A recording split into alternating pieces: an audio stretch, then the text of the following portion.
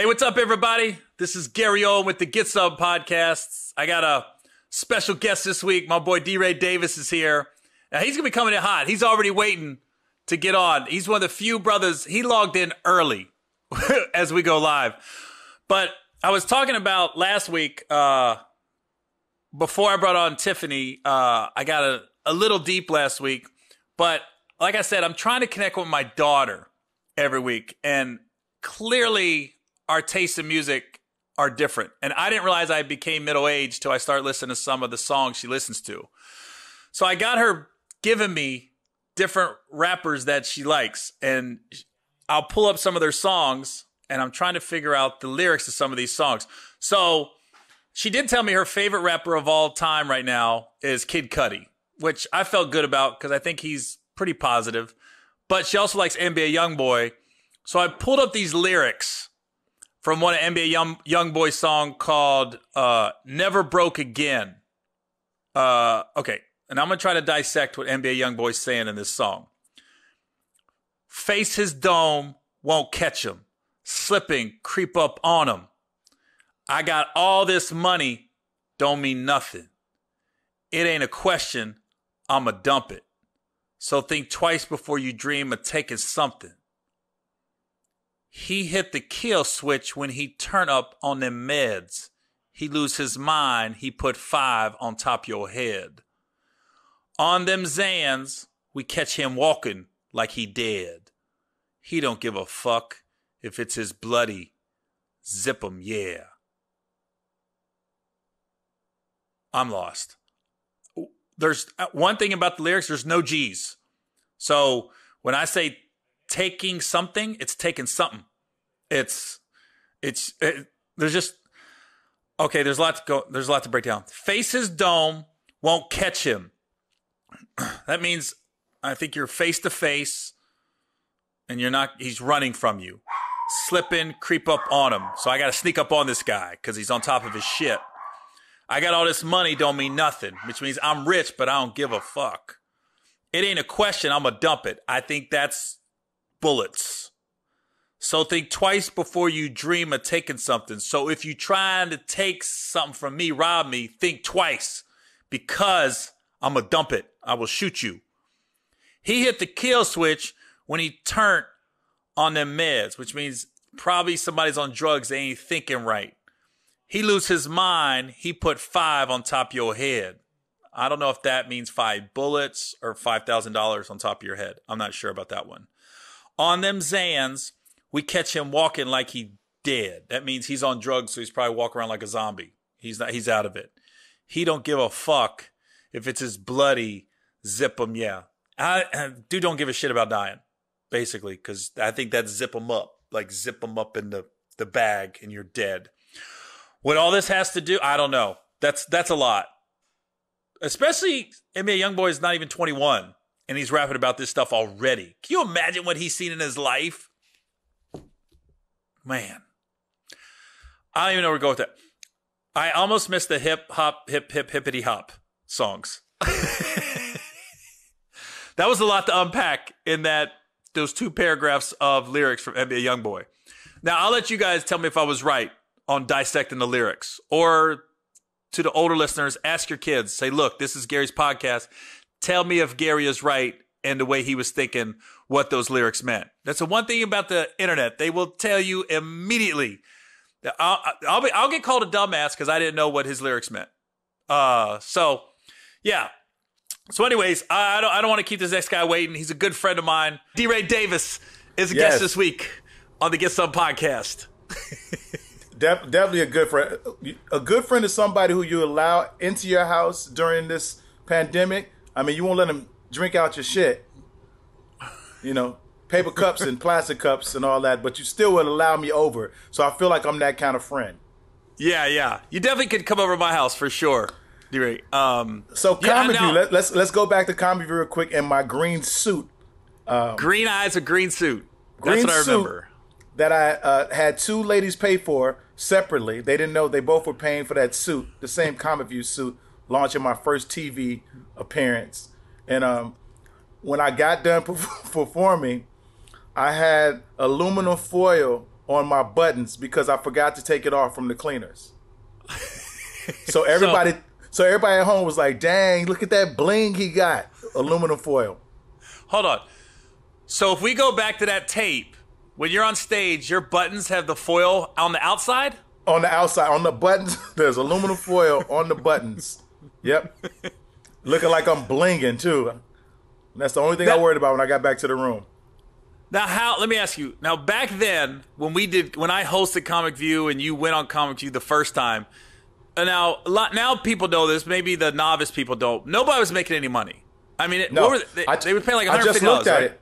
I just found the paperwork for it, $150, and you have to get yourself there. And hotel. And hotel. Ground. And your own, and you had to pay for the groupies back then. Yeah. Had to pay for everything. Nothing was free. No, yeah, but. Now, was that your first time in LA? And it was my first time in LA. Yep. Yeah, because I think you told me like years later, you was like, you're like the first celeb I ever met. Yeah, you were. When I tried to go into your dressing room before the show, I knocked on the door. Yeah, I knocked on the door. I was like, Gary. I was like, I lied. I was like, I know Gary, and it was like, no, you don't. They didn't let me in the room. It was pretty cool. And then I said to myself, can we curse on here? I don't know. Can we curse? Yeah, do whatever you want. I said, why this motherfucker hosting? Oh, because I was white? He's white, yeah. I had the straight white, black comedy, not done by white people. Only white person I met was Honest John. Oh, God. I'd seen in passing, that was it. I had never seen a white person work the crowd like that. And to this day, I always tell people the reason, I mean, other than us being friends, because you can put up with how I am as an asshole and you tell people who I really am, you know me, but to this day, I love to tell people how great you are at comedy without trying to put on a persona to cross over or to act black or to give a certain kind of conversation just to get people's attention. And you're actually funny, and your comedy just relates to those people. So I love that, man. Not the shift from what we're talking about. No, it's fine, because I always say, like, as a comic, you don't choose your audience; they choose you. True. Side note on whatever you guys got going on in the background on the computer, my arm, in the corner of my arm, looks like an ass. So if you saw me looking, it's because I thought some porn popped up because my arm was fat and it looks like a fat ass. All right, go. DeRay, believe me, I know you. You do not need to watch porn. You're fine. I watch porn still for practice. Oh, for practice. Got it. But stamina. I watch porn still. Porn too. I still got DVDs. Black Ass 2 and 3. Oh, those are good ones. What? No, I didn't say that. Those girls got regular LA jobs now. They don't want nobody to see. They don't think people watch DVDs anymore. All right, sorry. Now there's a fans only page. That's what it is now. That's the new thing. Brilliant. It's like the drug dealer doesn't have to work for the drug lord anymore. Right. Like, you ever watch like old episodes of The Wire? Yeah. And it's like literally prehistoric drug dealing, payphones, and even how they were tracking the drug dealers was prehistoric. If you watch The Wire now, I'm glad we shifted to porn real quick. Okay, go. Oh, completely. We was going back to choosing your audience, and I appreciate the nice words you said about me, because I always stand up for you too. Because I always say, like, when people DeRay, like, he was an asshole to me. I said, well, let me ask you, where did you meet him, and how did you meet him? I said, because if I know DeRay, especially back in the day, DeRay, chasing women, trying to meet girls. I said, if you met him at a club, impossible. And you're trying to hem him up to get a word in about your career, I go, that's not where he's at right there. It's not where he's at. You know, you got to catch him at like Starbucks at like noon, and even then, he's still gonna have his eye peeled. Like, it's a terrible distraction, man. It's hereditary, unfortunately, but I still love that. Somebody told me a long time ago, because I did, and you did a movie with Eddie too, with Eddie Murphy, and I was talking to him, just having a regular conversation, and I was seeing, like, where his mind was, and he kept it really work. Like, he kept it really work. Like, he was having fun, but he kept it really work. And I told somebody, I was like, damn, I was trying to like talk to Eddie to, pick his brain. And he said, hey man, he don't need no more friends. Like, he's been in this business for how many years? He's not looking for a friendship. Like, don't be offended, but this motherfucker's 50. Why would he need a new friend? And I'm like, I thought about it. I said, you know what? Now that I think about it, I don't allow new friends either. Like, I've been knowing you forever, and we can give advice to the young comics coming up, like, business-wise. And, you know, if we have a moment or if we're in the midst of it, we talk like coaches sometimes. The ones we like. The ones we feel like there's potential to talk to, you know, there's to get through to. But as far as making a friend, I'm not trying to go bowling with nobody. Gary, you've been my friend for 20 years. We don't go to dinner unless we accidentally go to dinner. We don't like, oh, man, Gary hasn't called me during COVID, man. He doesn't care if I cough. Like, that's not what a real friend is. And I think I'm just not, I'm not approachable, but I'm always in that mode of my mind. And sometimes people say my ADD is just, you know, it's terrible too. Like, you could be talking to me and I'll drift the hell off, you know. This was hard to do. Well, I feel like you're funny because last week, I asked you to do it last week, and then Tiffany Haddish called, and she said I can only do it last week was the only time I could get her.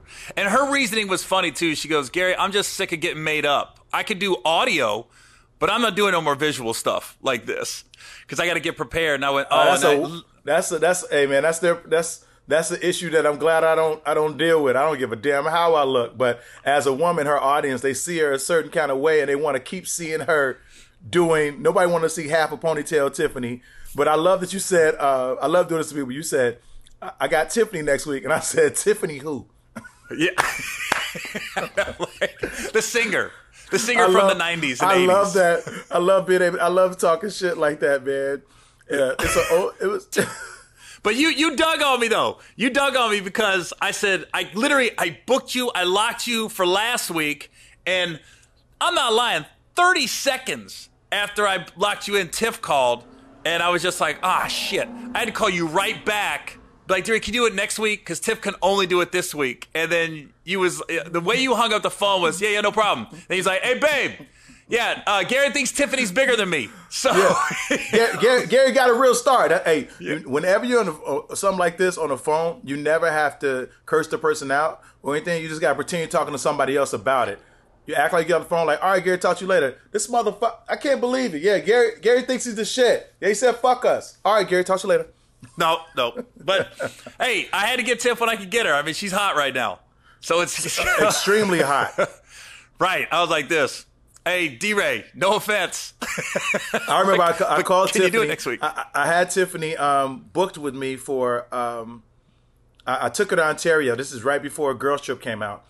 And it had like maybe, not right before, but like maybe 6 months before Girls Trip came out.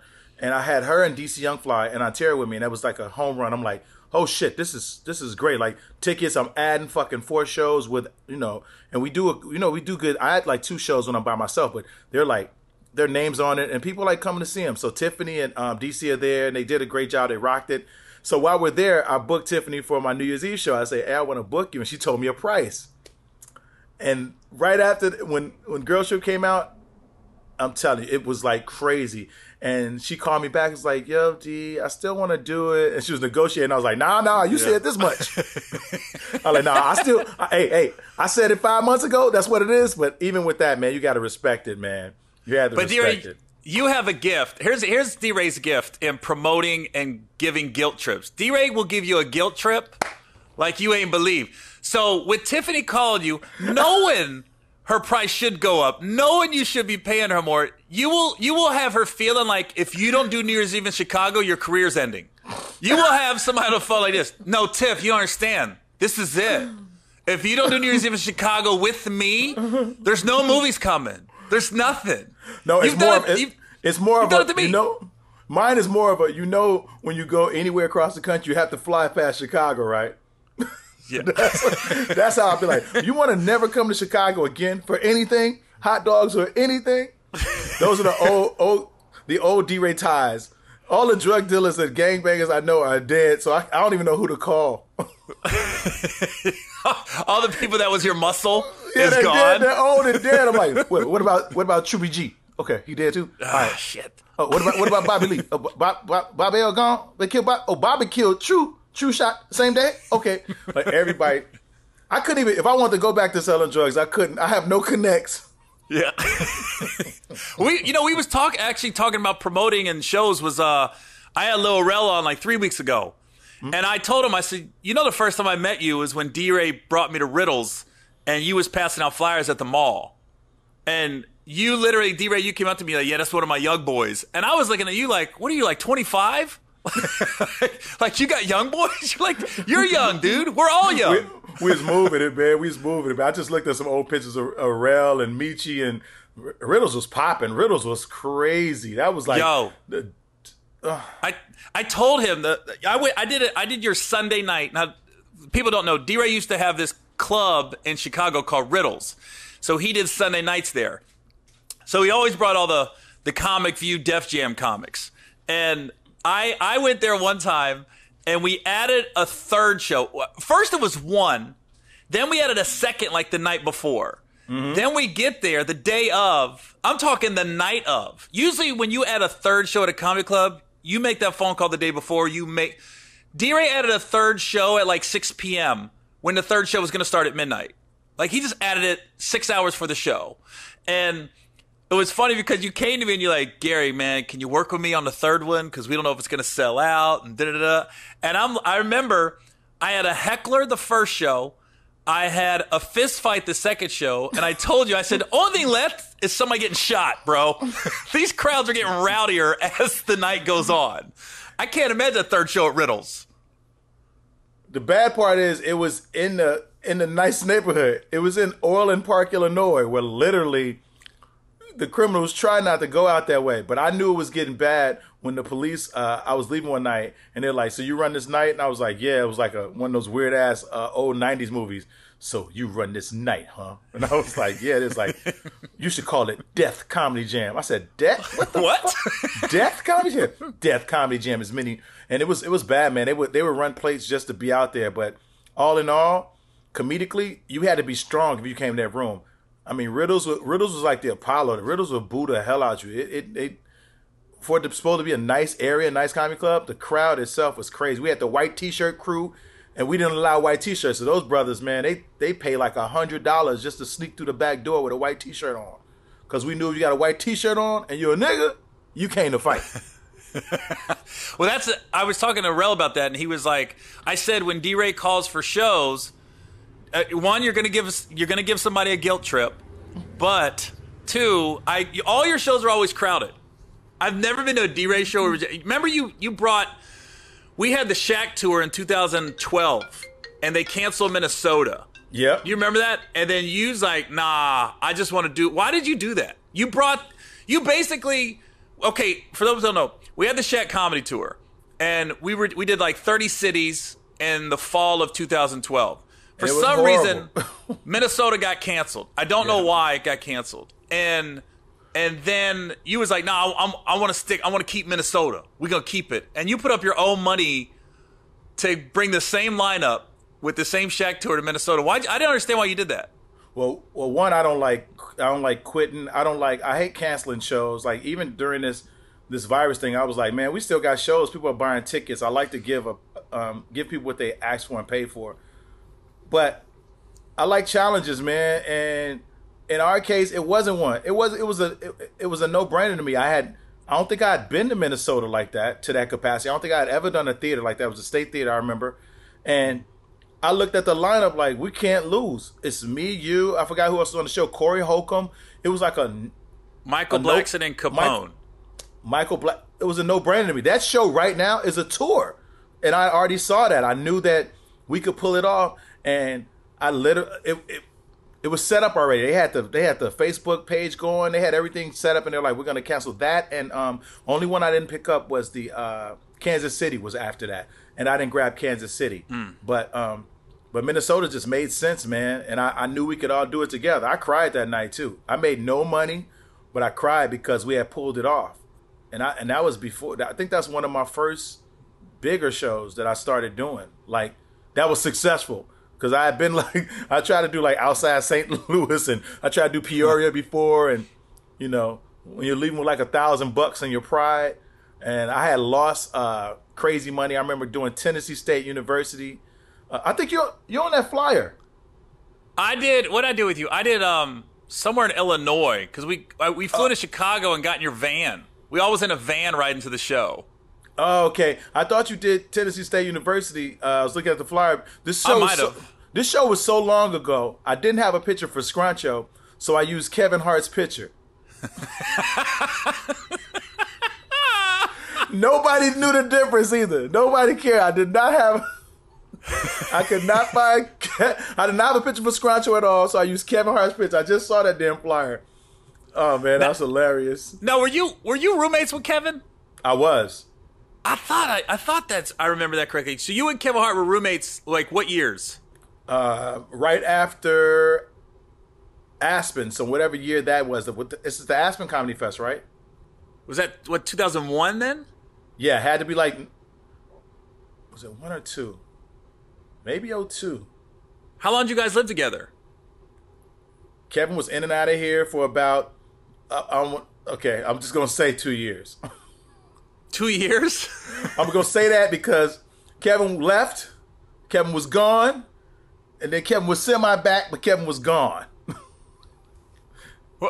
Like leaving LA or just staying somewhere else in LA? No, like somewhere else in LA. He moved out, and they were up the street actually.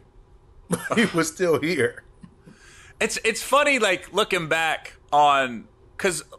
I was talking to this about Tiff last week. We talked about comics beefing. But you know, by the way, that's why I knew Kevin was so smart though, because Kevin we had all got deals that year, and I'm the only idiot that was like, I'm gonna pay all this rent. Kevin was like, man, give me a room somewhere, putting this money up, saving this money. Jesus. Oh, you're talking about okay? People don't know TV deals. They used to give out. They used to give out TV deals to comedians like no other, for 6 figures. I got. What'd I get? $375,000 for 1 year. For what network? It was ABC Touchstone. I remember that. I remember seeing that in the trades. It's ABC Touchstone, and they gave me another $15,000 to move here. I took that $15,000 and bought my house in Chicago. I'd say the craziest. Let me tell you, the craziest TV deal I ever got was with Quincy Jones. Now Quincy Jones saw me in Montreal. I remember he wanted to do the show about you and the black wife and all. That's when it first was developing. Yeah, and he literally. This is what's crazy. We go to his house, and he looks around and goes, "What will you settle for the deal?" And they said, "Well, $150,000." He goes, "All right." He grabs some dude. Dude came out of like the wall. Right? He comes out of some wall and just writes the check. Like there's usually you get when you do TV deals, it comes in payments or installments. Yes, they give you the good faith check first, and then they make sure you're not gonna be a crackhead and disappear because that happened a lot of times. I've heard so many stories of people just disappearing after they get that check. Yeah, so that's why they start breaking it down. Then you get a check after you develop the show. You get another check after you develop the script, after you meet with your showrunner. Mm-hmm. I'm talking to people right now that are like, what the hell is he talking about? Well, no, it makes sense because basically what DeRay is saying is, let's say you have a $200,000 holding deal with the TV network. They're going to give you $50,000 off the bat. Then they're going to give you another $50,000 once you meet with the showrunner and the script's being written. Then they give you another it goes in all these installments and increments. It's almost like, it's really like sports contracts. Like you got to almost earn your money. You hear he signed $100 million, but 35's guaranteed. Well, Gary, you're one of the best white to black translators, or black to white translators I've ever met in my life. Because that sounded clear to me, and I was trying to say I sounded fucked up to me, but when you said it, it sounded clear again. So thank you. Yeah. Well, let me tell you, Quincy just cut the check. He cut it. He was like, "Yeah, how much is it?" And he was like, $150,000. He goes, "All right." And he wrote the check out for $150,000 right there. Like, I wish I would have cast the check and just saved it because it was like Quincy Jones Enterprises. Damn, you should have asked for more while they was writing it. Like, well, yeah, no shit. But here's a great story about Quincy. So we're trying to meet with showrunners, right, to get this show off the ground. And at this time, Quincy's 89 years old. No, this is 20 years ago. God, that's crazy. Right. So he was 87. No, I'm kidding. Yeah. No. So he calls me and he goes, he used to call me Snow Cone. So he'd be like, Snow Cone. And then when I tell you, DeRay, he would find me in this is when people had cell phones, but people were still calling hotels and shit like that. I was in D.C. at the Courtyard Marriott, and all of a sudden my hotel phone rings, and it's Mr. Gary Owen. I said, yeah. He's like, please hold. And all of a sudden Quincy comes on the line. Snow cone. I go, how the fuck you get my number? How did you know I was in D.C.? So he calls. Plugged. He says, yo, when you get back to L.A., we're going to meet with showrunners. Okay, so we meet with a bunch. We don't really vibe with any of them.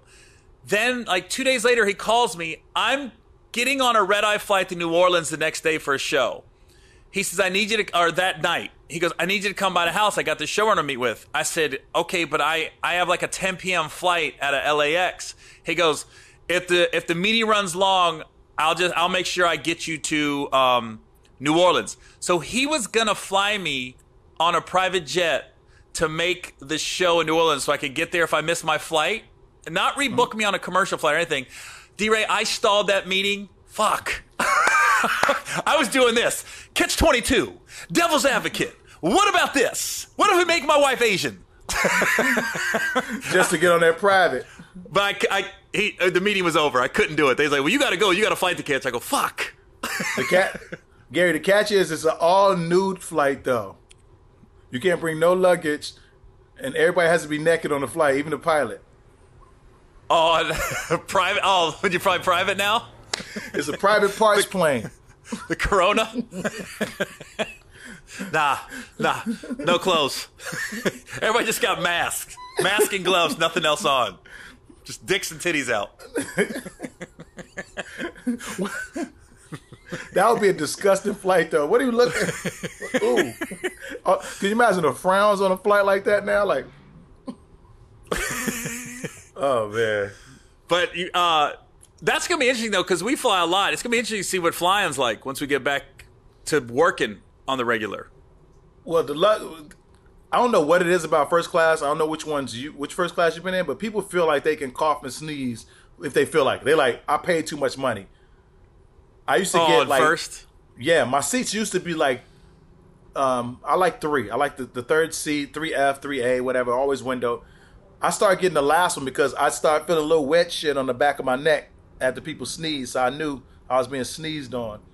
And you look back at them and they're like, that's a rich sneeze, bitch. You better enjoy that. You better be glad we even allow you up here. So I don't know, man, but I've always been, Gary, and people tell you around me, I've always had wipes. I travel like that all the time.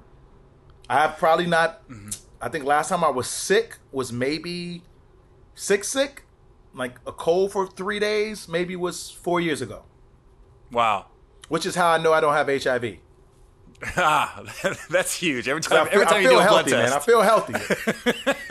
Every time you do a blood test, the first thing you think of, I look good. I'm cool with anything else. I'm cool with any high blood pressure, no problem. Everything else is cool, yeah. Anything else. Yeah. Just not that. Who's the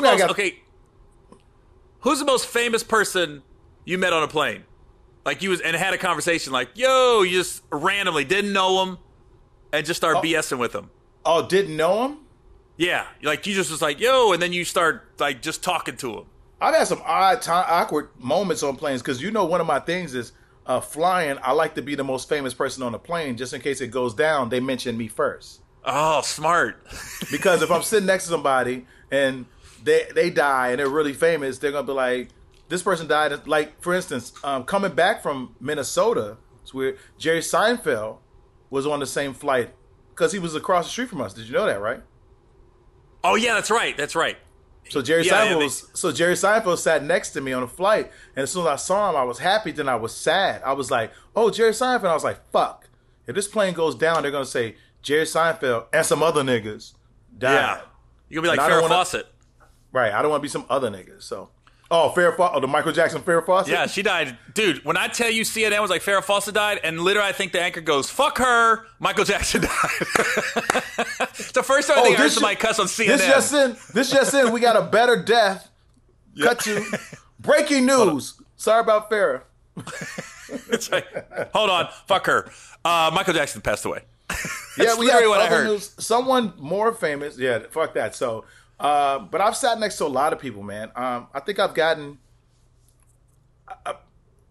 most famous is some of the oddest moments, but never really famous because you know how I think, Gary. I sat next to that guy, the guy who does what's the name of the show? Catfish. Yeah. Oh, one of the MTV guys. Yeah, but it was before the show. Before Catfish, it was a movie. And he sat next to me. We just started talking. His name is Nave or something. Neves. Yeah, I know what you're talking about.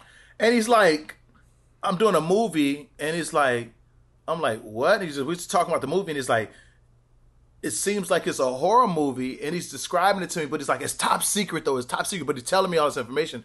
But he's like, it's top secret. And I'm like, oh, man, this great horror movie came out. And I went and seen it. It's fucking Catfish. But I was like, is she gonna kill him at the end? But I was like, she can't kill him because I just seen this motherfucker on the plane. But I've never sat next to anyone who was like, I've asked, Jesus, my stories are like so all over the place, Gary, because it's so many flights, so many people. That's what it's like. I thought you might have flew with Michelle or Barack or something like that. Never. Something huge. I wouldn't even know what the fuck it say. I sat next to Kim Kardashian on a Southwest flight though, coming back from Vegas. Oh, for real? Pre-Kanye. Don't let me forget, because I'm gonna tell you a funny airline story for me, but I don't want to forget the story about the limo driver that picked me up on the way to your show. What was the game show you had? Which one? Mind of a Man? Mind of a Man, yeah. Don't let me forget about the driver that gave me the script, and I got him fired, and you made me feel guilty. Classic DeRay giving a guilt trip. But I remember Emmanuel Stewart, the trainer. They used to train like Lennox Lewis and Vladimir Klitschko from Detroit. I have to see him, but I don't think offhand I can't think of him. If you're a boxing fan, see, he don't have no tits and ass, so it's hard to think. Oh yeah. If you're a boxing fan, like I'm a boxing fan, I was like, yo, it's Emmanuel Stewart. So I sit literally right in front. I'm like in 2A, he's in 3A. And the guy sitting next to him, I guess I've heard Emmanuel's a talker on planes. Sure enough, he starts a conversation with the dude next to him. Mm-hmm. And I'm going, fuck. I go, and the guy was so gay, so not into boxing. And he's asking the worst questions. And I'm going, God damn it. I want to get up and be like, just switch fucking seats, bro. Just switch seats so I can talk to this man. And he goes, so you're a trainer? And then he goes, oh, so like big boxers? And literally Emmanuel Stewart goes, yeah, I'm actually in the Hall of Fame. And the guy goes, oh my God, your parents are probably so proud of you. I go, he's 70. His parents are dead. That's the stupidest thing you say to a 70-year-old. Oh my God, your parents gotta be so proud of you. I was so mad. Your stories, Gary, all your stories make sense. Mine is like, I remember this girl sat next to me, and she was like, if you're not going to use those fingers for your food, can you put them in me? Yeah, wow. Never had that happen. So I've had that happen. You had that happen? Are you bullshitting me, DeRay? I swear to God. She said, if you're not going to use those fingers for food, you can put them in me on my way to Miami. And I was like, all right. You're fucking, what year was this? Maybe 6 years ago. So you're on this has never happened to me, by the way. You're on a plane. I've finger banged on flights about maybe 3 times of people I don't know. Don't know. Just met on the flight. That's risky, man. Just met on the flight. No, I've only had one bad smelling. That's so risky, DeRay. One bad smelling, man. That's so. Did you look at the rest of the flight? And the bathroom line was long, so I couldn't go wash my fingers, so it was settling in to the curve. It started curving a little bit, but other than that, I remember I met this other flight attendant. And oh my God, I'm just a oh my God. Hold on, are these flight attendants or are these people sitting next to you? No, people sitting next to me was the first stories, but flight attendants, I'm about a good 20 up flight wise. Wow. Yeah, man, I've met some incredible flight attendants. I've had one call me and tell me she was pregnant. I was like, well, you still flying? International flights? It's crazy. That girl went on to be kind of famous too, but I don't want to, not famous, but famous in the world we live in now. So it's crazy. Oh, okay. Got it. She was doing like the Don't Rush challenge? No, that kind of shit. It might as well be that shit, but it's kind of crazy, man. Wow. Yeah. Okay, so you never had a flight attendant tell you, I can get in so much trouble for this. They don't give a shit. well, it was crazy. The guy that used to be my opener was a male flight attendant. He had some wild stories about I had one girl. I looked at her and I was getting on a flight. This is last year. I'm getting on a flight. This is Gary. This is crazy shit. As I get on, I look at her. She's pretty, nice body, kind of pretty. Forgot what city I was leaving. I want to say Ohio. I was leaving Ohio. And I just looked at her and I gave her a little smile. And I got on my flight. I landed in Chicago. When I landed in Chicago, she called my phone, Gary. And I said, hello? She's like, you just met me. I was your ticket agent. I said, what? I was like, yeah, I remember you. You're pretty. How'd you get my number? She said, is this a problem? And I was like, no, but how'd you get my number? She said, she went and got my fucking number out the system. Wow. I've never had that happen. It was the craziest shit. Man. Got my fucking number. Never, didn't fuck her though, but she got my number. We're living two different lives, bro. Well, I envy your life though, Gary. I envy the beautiful family, man, and you don't waste money and you're a smart guy, man. You think I love fucking all these strippers over here all the time, cleaning up naked, and this fucking chef over here, fucking she comes from fucking Sweden. I don't know half she's saying. All I understand is suck and sweep. I'm sick of this shit, man. Yeah, that's gotta suck. Crazy, literally. Man. You ever had to build fucking bunk beds in your other room just because bitches want to spend a night, man? It's crazy. I'm sick of it. Honestly. The sad part is, do you know how much I will argue about $100 in gas I just put in my tank, but I will spend $15,000 to have a boat I don't even fucking own for a day. Nigga budgets. Yeah. It's fucked up. Yeah, because you go hard in the nightclubs. Ridiculous. Hard. Every time I see you, you got a section, multiple bottles, and I'm just looking at you like, I got set in my act. Your joke was hilarious to everybody else, Gary, but me. I felt like you were talking shit about me. That joke was talking fucking, about the bottle popping joke? Yeah, people was fucking laughing, dying, and I'm sitting here going, we throwing jabs? That's what we do now? DeRay, you got to realize, you're at a point in your life, and you're famous enough and everything. You don't need to pop all them bottles, bro.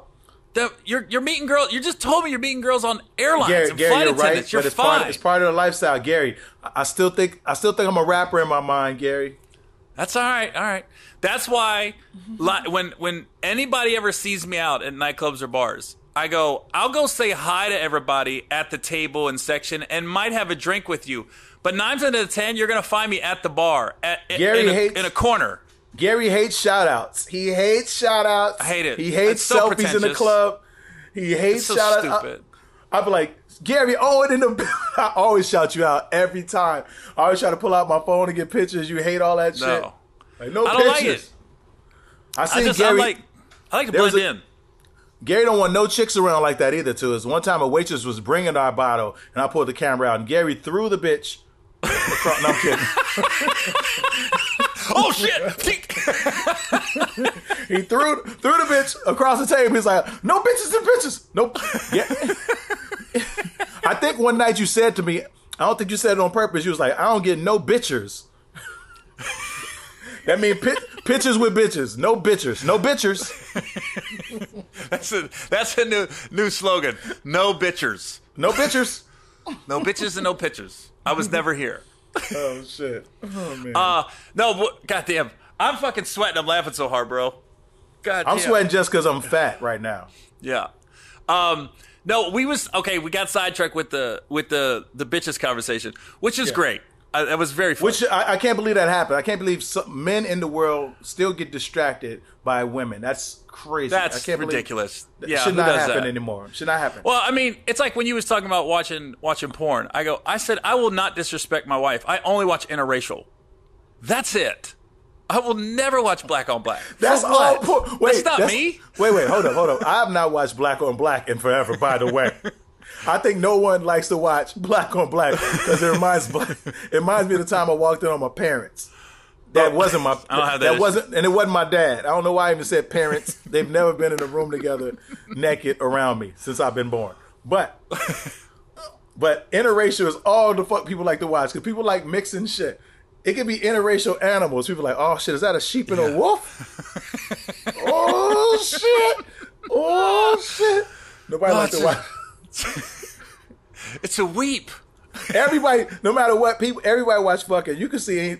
I walked past and seen 2 homeless people fucking, and I stood there for about 20 seconds. I was like, "That's a fact.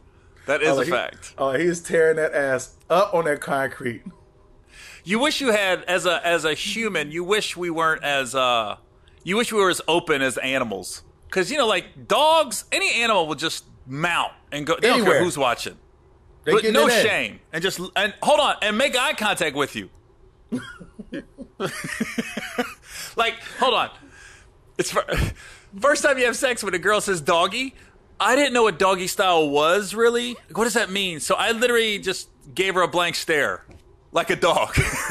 What's like this? You thought that was doggy? You was on top of her just looking at her? You see dogs, they put their head aside and they just look at you. That's what I was doing. I was like this. I think doggy style was the first position I tried. I think I ain't know nothing else. Oh, just my dad said if they look at you, they're gonna get emotions. So don't look at them. So whatever I could do to make them not look at me. Oh, okay. Let's okay. That's probably the most sex talk I've had in 5 weeks. But that's why I'm glad you're on the show. We need that, man. But what I was talking about earlier, I didn't want to forget. This is classic. DeRay will give you a guilt trip. So DeRay has a TV show called Mind of a Man on the Game Show Network, right? Yeah, Game Show. It was Game Show Network. Yeah. I thought I thought it paused. I was like, "What happened to Gary?" No, I was asking. So he's got a show called Gary. Mind You of a Man ask questions. You ask questions with a period, dude. You're so just weird as shit. My fault. You never put a question mark. It was on Game Show Network, correct? See how you had to say that? Is that right, DeRay? Can you answer? That is correct. Game Show Network. So I get booked for 3 episodes, and you film all 3 episodes in the same day. Uh-huh. So I'm not lying.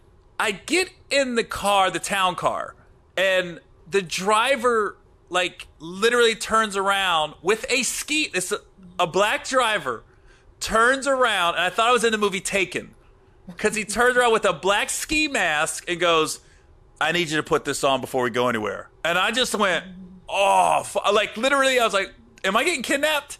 And then he goes, "I'm just bullshitting, man." And I go, "Okay, that was a terrible joke, by the way." Are you serious? I didn't know that. Yeah. He hands me, he turns around with this black ski mask. "I need you to put this on before we go anywhere." And I'm looking at him like frozen. He goes, "I'm just fucking with you, man." Then he hands me a manila envelope like that. He probably thought about that. He probably thought that was going to be the best icebreaker ever, though. He's like, "Oh, Gary's going to crack up when I hand him this." Yeah. Okay. Wait till the end of this story. All right.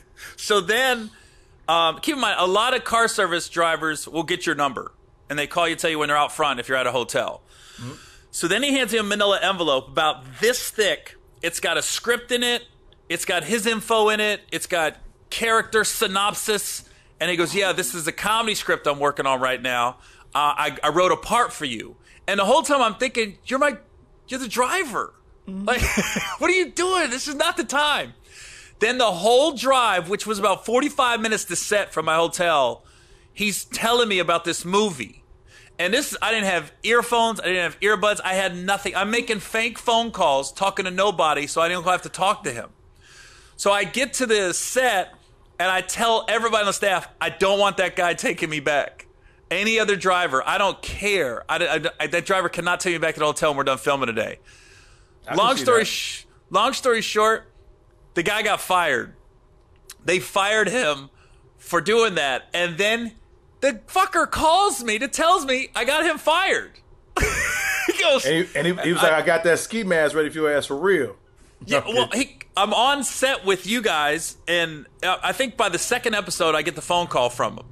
And I didn't answer because I knew it was his number, and he left a voicemail going, "Hey, man, I didn't realize I was out of bounds or whatever, didn't do my job correctly, but just so you know, they let me go because of it. So, yeah, you be well." I was like, what? Now I'm in the makeup chair for the 3rd episode. You walk in, DeRay, and I'm telling the story, how this guy freaked me out. He just called my phone. And you go, Oh, you knew the title of the script. He must have gave you the script. You said to me, you was like, oh, he gave you that script about this? And I went, yeah. He goes, yeah, he gave me that script too. And then you went, but I didn't snitch on him. I was like, you're a dick. You are a fucking dick. You literally went, yeah, man, but I ain't snitch on him. I was like, this fucking guy. Then I felt bad that he got fired. Well, he didn't put no black mask out on me and shit. He must have thought that was, like I told you. Oh, man, I don't even remember who that. Did he have dreadlocks? Nah, he was clean cut black dude. But because since then, there's been this Uber driver, man, and I ain't gonna lie, I'm close to Gary and his ass, because every time I get in the car with him for Uber, he has his camera on. He's like, do you mind if I film you? The first time, and I said, no, I want to be filmed. Do you mind? He said, I'm doing a documentary of everybody I pick up. I'm doing this book. And I said, you ain't doing no book, and I ain't getting no fucking check. It's about a fifth time he bring me home. I'm drunk as shit. I got out the car, I stumbled. I turned around to grab my bottle, because I already sneaked the bottles out the club. And I said, wait a minute, did you film me? And he said, I asked you. I said, you must have asked me real low, motherfucker. No. And he said, oh, well, you already said yeah. And the motherfucker pulled off. Well, here's the problem with that guy. If he ever gets funding and ever gets it released, he'll never be able to show it. Because nobody's signing release forms. Oh, right. True. But here's the problem with your guy, though. If that movie get made, he gonna be like, I asked Gary Owen, and the motherfucker got Watch him. He'll be like a new Jordan Peele. Whoever the person is supposed to be, like, whatever actor you really like is gonna get that part that he had for you. Yeah. Be like, Joseph Sikora got it? Yeah. I got it. God damn it. Tommy got it. And when he tell him, he gonna say, I can't believe, his interview gonna be like this, I can't believe that Gary would do that. We should always support, what you say he said he didn't want it because I'm black. What? What? I was driving him. Believe this. Does he not reside with a black woman? Yes, I cannot believe this. Fucked up. And then he gonna write up. Then the person that they kill in the movie, his name is gonna be Gary. Lights out, Gary. Look, Gary. The line before they kill him, they gonna say, "Did you enjoy the ride?" What? That's good. They had nothing to do with it. And they go, hold on. And then the last scene is them covering themselves in a black ski mask. Let's ride. Did you enjoy the ride? We out. Everything about that. And then they're going to draw. Hold on. Anyway, then they're going to be at like a diner at 3 a.m. and the game show will be on. The TV at 3 a.m. There is again. What? No. The character, you know how they always make the last name like in the movie, it's going to be like Gary No Good. Like Gary No Good. Like, but spelled like N-O-O. Gary No Good. Like, man, we got to kill Gary No Good. You're going to be like, they're talking about me. They're like, the motherfucker from Ohio. He was in the circle. It's going to be all your details. You're like, what the fuck is going on? Oh, shit. All right. This is what we do, people, by the way, me and Gary, for no reason. If you were expecting us to be on track with something, it doesn't happen. Yeah. And this isn't getting edited. And it's not as bad. This is not as bad as one of our phone calls, though, about like something we both upset about. Yo, like, okay, let's address the elephant in the room. When you got mad at me, okay, here's the thing. DeRay's been doing New Year's Eve. I never get mad at you. No, you was mad. DeRay called, and this is DeRay. DeRay has invented everything. Like, there was not stand-up before DeRay. If Richard Pryor was around, DeRay would be like, Rich, you know you took that dude from me. That was my joke. You took that, Richard. about being a Pryor, yeah? Yeah. I was raised in a brothel. Really? You took my life story, Richard. But, so DeRay does Chicago every year for like the last 5 years, 6 years. Does New Year's Eve in Chicago. And it keeps getting bigger. Now it's like, it started with the 31st. Now DeRay does the 30th and the 31st. Then it goes to 29, 28. Now he starts at Thanksgiving. And he does a month in Chicago. At the Crown Theater. The Turkey Talk Comedy Jam at the Erie Crown Theater. Come get stuffed with these laughs. Oh, it's like this. You want to work off that turkey? It's the DeRay Work Off That Turkey Comedy Jam. December 1st to the 15th. Bring a bowl of greens, you get $2 off. Yeah. DeRay will hustle some side charities, and it's never going to see the money. So what? I've never done that. I give money away like crazy. I'm kidding. No, so I've done your New Year's Eve twice with you. I think I did 2014 and 2 years ago. And here's the thing. New Year's Eve is a huge day for all stand-ups. I don't think so. I don't think so, personally. I think it's just my show. I think it's only big in Chicago. I'm kidding, go. Okay. I was like this. Like, there was no New Year's Eve. Niggas was never counting down before I started counting. Motherfuckers was counting up before I started, Gary. They were counting up. I did the count down, okay? There was like 1, 2, 3. They counted up till it got to midnight. And I said, count the fuck down. That's what happened. We're going down. Most people know. New Year's is actually 12:01. I start at midnight. Midnight. That's DeRay. So like there's some dates are guaranteed money makers for stand-ups. Valentine's weekend, money maker for a stand-up. New Year's money maker. And there's those dates, do not do a show Super Bowl Sunday. Stupidest idea ever. I've seen people do that. If you're ever somewhere, it depends on where you're at for like Memorial Weekend. Memorial Sunday is usually a good night. Memorial Saturday, no bet. But like, also Labor Day weekend is a pretty good. But definitely that Mother's Day. Yeah, and this all came from DeRay. DeRay invented Mother's Day. Like I did. There wasn't Mother's Day until DeRay. Everybody said Mama. They was like Mama, Mom, and I said Mother's Day. I invented Mother's Day. Yes, I sure did. Right. Long as you, Gary, long as you starting to understand fully right now, I'm happy. Yeah, I'm starting to get it. Hold on, wait a minute. How many letters does Jesus have in his name? 5. How many letters does DeRay have? 5. 5. Identical. I'm just saying. Before Jesus and Meryl came out, I was Jesus. Yeah. I have a T-shirt years ago, but I'm sure he's older than that T-shirt, but still. So here's where the beef comes in with me and DeRay. When we talk about comedians beefing. Minor beef. So DeRay...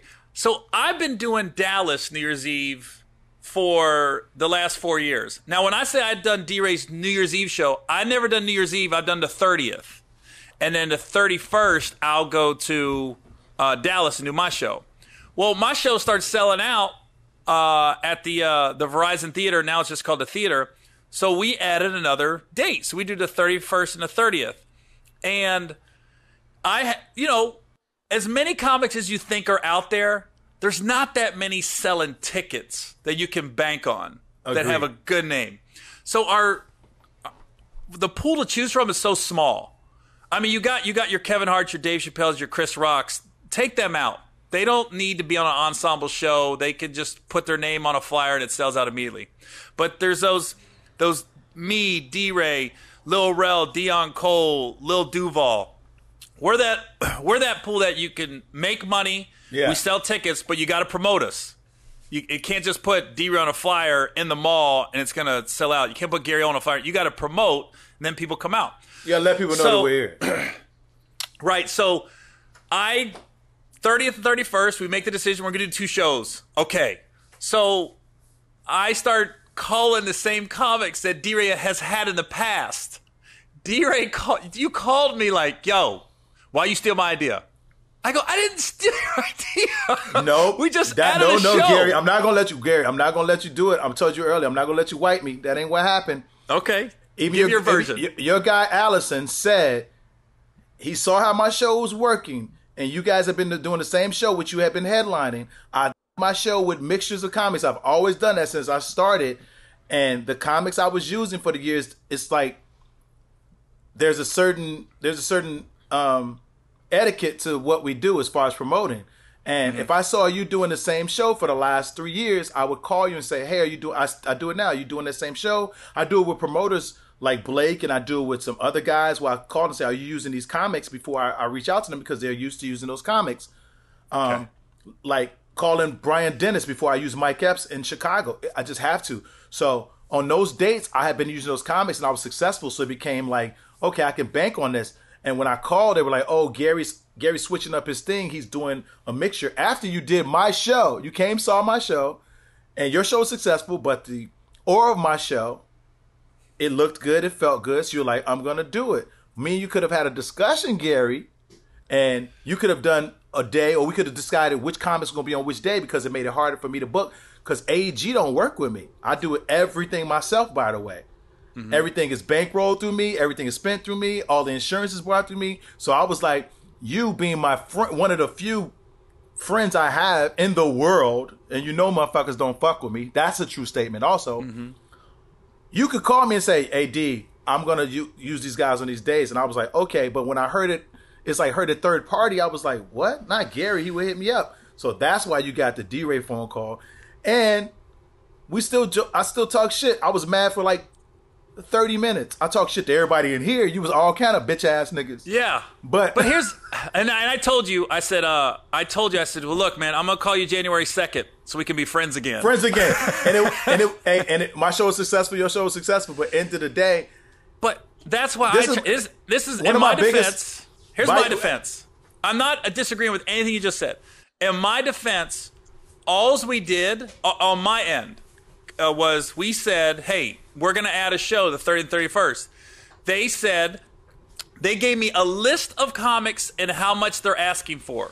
And does it fit into the budget? And I literally said yes to like 10 comics. I said, if you can get any of these 10 that fit in within our budget, I'm cool.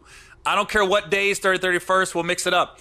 Only person I called personally was Lil Duval for New Year's Eve. I didn't want him on the 30th. I want him on the 31st because he's got the song out. But still, you were mixing up the shows the way it was a mixture to it. Even Allison said it. But beyond that, this is the point. This is what we want to get to. Gary and I both have this hunger inside of us comedically where we always write, always want to be the best at what we're doing. I've always said I was the best, even on the nights when I wasn't the best. I just talk shit like that. But we know historically the way the world and America and people accept what they feel is the best is who they spend the money to go see. Not the funniest, but what they feel they need to see on those nights. And there's very few comics that we have to combine, like form Voltron, in order to get to that same selling thing that those comics have. Like a Dave Chappelle, it has to be me, Mike Epps, me, you, everybody else to go. And not saying Mike is not on those guys' level, but the way the world views certain things.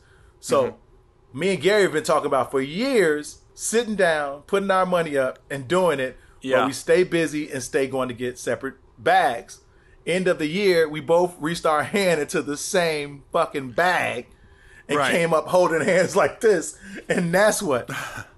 Yeah, I saw your point, and I was trying to stress you. Because if you want to trade, if I could trade 2 comics for you, Gary, like on some, if we're talking sports, I would have traded those 2 comics and let them go to Dallas, and I got you for 3 nights. I'm not going to say which comics I would have traded or which year it was to make it even more vague, but I would have done that. Yeah. Gary, what I just did right now, that's how you say a whole lot of nothing within 30 seconds. Yeah, I have no idea what the fuck I just said. I know what you said. That was the clearest you've talked. That was clearer than fingering the 3 girls on a plane. Honestly, I got that bigger than that. Yeah, because I'm still trying to figure out who the other 2 were. But now you got me Google flight attendant that got fingered by DeRay.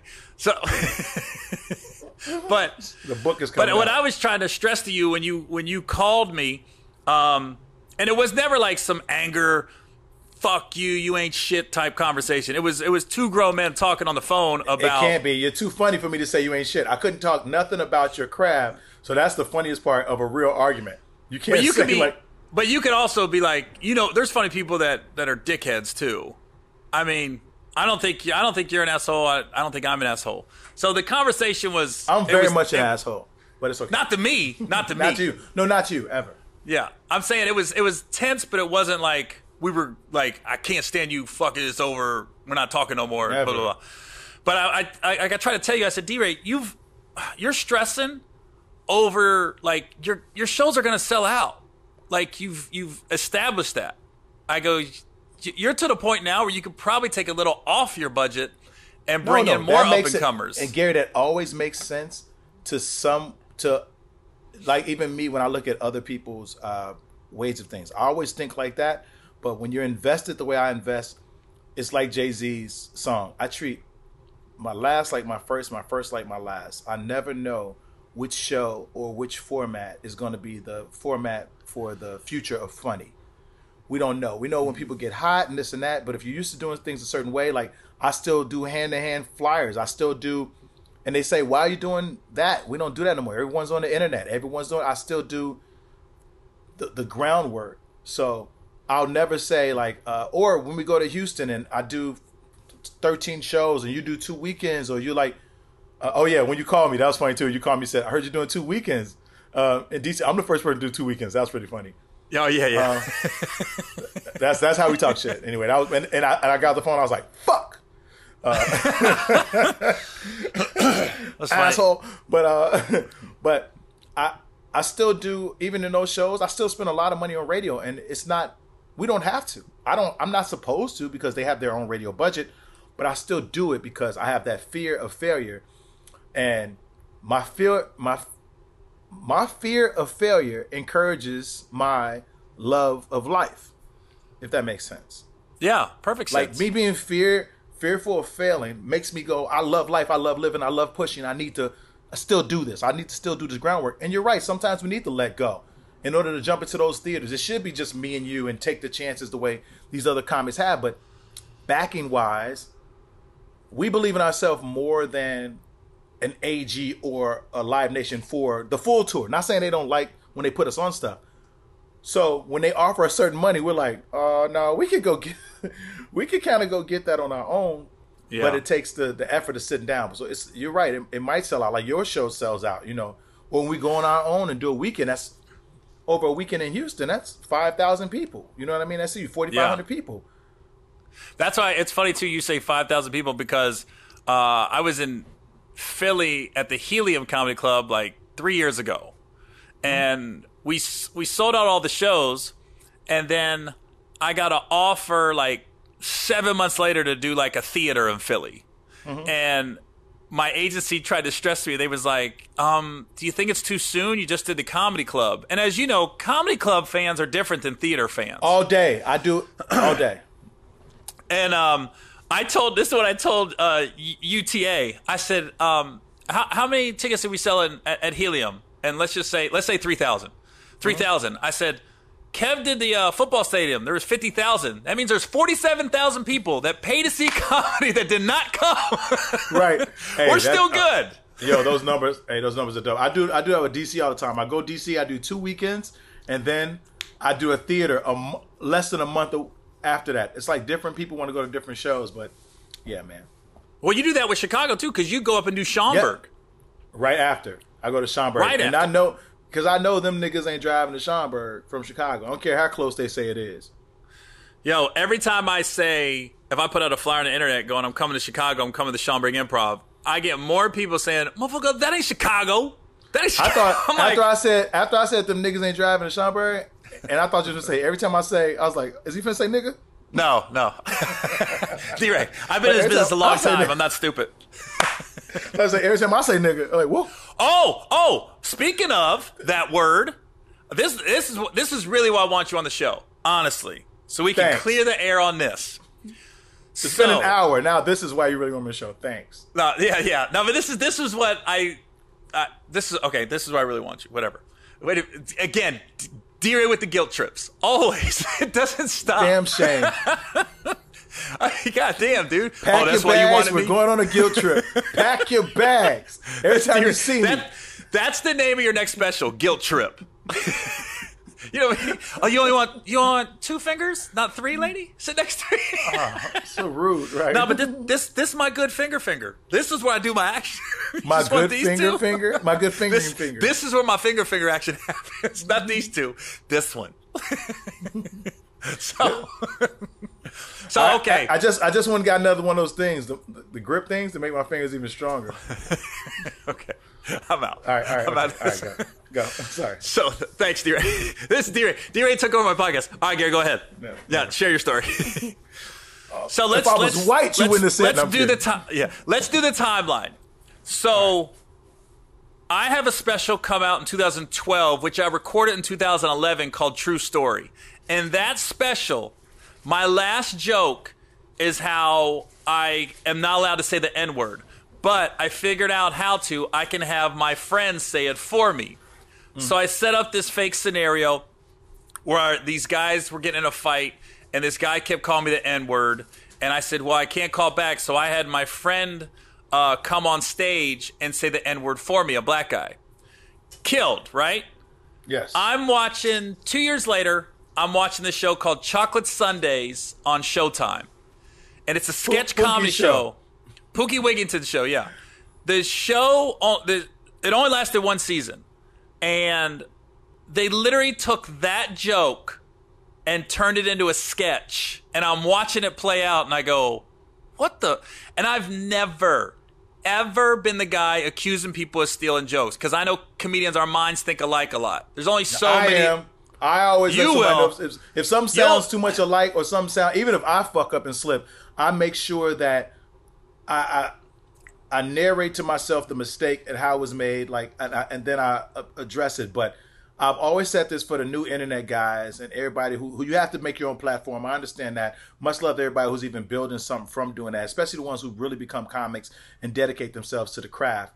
But you cannot take someone did this to me, Gary, and not like to your level. That's huge. But this guy got like 3 million views on fucking WorldStar. He took something from Power Play, a joke, and he said it in his car like he was ranting. He was like, my boy in the club, he did my joke. And I was like, and this is right when, maybe a year after Q died. And I commented on it. I said, this is what WorldStar is now. You just take people's jokes, and we don't have a guild. That's one of the problems. Yeah, we don't have a writer's guild. We don't guild. have a guild where we wrote our material, and if you use it, we get a check every time, like music. That's a little different, because you're talking about somebody that's probably not a comedian thinking nobody saw Power Play but me. Yeah. I'm talking about when comedians accuse other comedians or things. I can understand yours, but the platform yours is on is terrible. The what? The platform is just bad. Like, if those guys who did the skit did not know, someone should have known. Oh, they knew. They knew. Here's the thing. Here's where it all goes left. So I'm watching this show called Chocolate Sundays. I see my joke from my special, and I'll tell you where DeRay comes into play in a minute. And they took it verbatim and just turned it into a sketch. And I went, they had a white guy that owed a white guy owed a black guy money. The black guy came, where's my money? And then he said, chill out. And then another black guy said the N-word, right? I'm watching it going, no way. I called Pookie on the phone when I saw it. I said, Pookie, why didn't you guys all you had to do was call me? I would have said you could do the sketch. Just say based on a joke by Gary Owen. I said, I would have told you. Or should have just had you play the person. Right, exactly. So I told Pookie, Pookie goes, man, well, we have a think tank. I said, listen, just tell me who wrote the joke. If you're telling me you got writers for sketches, who wrote that sketch? And I know who to call. He couldn't tell me. He could not tell me who. Pookie said, we have a think tank, Gary, and we all sit around this think tank and we come up with the sketches. I go, who's in the think tank? He could not give me a name. I go, who wrote the goddamn sketch, dude? He said, what do you want me to do? I said, there's nothing to do now. I go, but goddamn, man. If you're going to put a sketch comedy show together, I said, get some original sketches. Don't take jokes from other comics. So the show only lasted a season. Then the goddamn bit went viral on YouTube. They posted it like 2 years later. The Laugh Factory's website posted it, and it went viral again. And the Laugh Factory and the white dude that played the sketch, I don't know his name, Bill. No, yeah. The white dude that played the sketch, they would say, before people start commenting, they go, and before you say anything that this bit was stolen, we filmed this in 2013 or 2014. I go, oh, okay, my special was filmed in 2011. Right. So here's where DeRay comes into play. DeRay was there when the joke was written. And let me tell you what happened. And DeRay, you was there, so you know. Right. We're at the Improv on Melrose. In like 2008 or 9, DeRay does Monday nights there. And I got a heckler. I had a black dude was heckling me, and I said to the black dude, I said, man, if I was black, I'd call you the N-word right now. And the crowd started laughing. DeRay being the antagonist on the side of the stage, say it. Say it, Gary. I dare you. You can say it. I said, motherfucker, you say it. I think I just saw the tape of that. I got the. You sent me it. And I'm saving it. I'm gonna make a post. You know what? After this podcast airs, I'm gonna post a post on my Instagram page. But you sent me the tape of the night it happened. That's crazy. And I said, well, goddamn, DeRay, you come up here and say it. And you came up and I gave you the mic and you said it. And then I started saying, yeah, now what? And then you would say it. And now, yeah, blew up. We can do it. Like, now what? By the third time, I'm gonna tell you when you were already working toward stardom or whatever comedically. But by the third time we were at your wife's. We had the comedy store. Comedy store. Yeah, Sunset. And when we did it there, it was a wrap. I was like, Gary's gone. I was like, I need a joke like that now. I need a joke like that. Because we started to do it. Yeah, that like third time it was a fucking wrap. We did it at a theater one time. We did it on the Shack tour. No, we did it on the Shack tour. But that's the thing. Like, the joke was so organically written and came about just like, because I got a heckler and you was there that night. And then that's funny. Every time I would see you, I'd just be like, hey man, let's do the joke. Like every time I would see you, I'd pull you aside. Hey DeRay, let's do that joke. Like, and we go up and do it. LeBron Wade, the alley-oop is coming, like no matter what. Exactly. And then we went on tour. That's how we closed the entire 2011 Shack tour. Was that joke.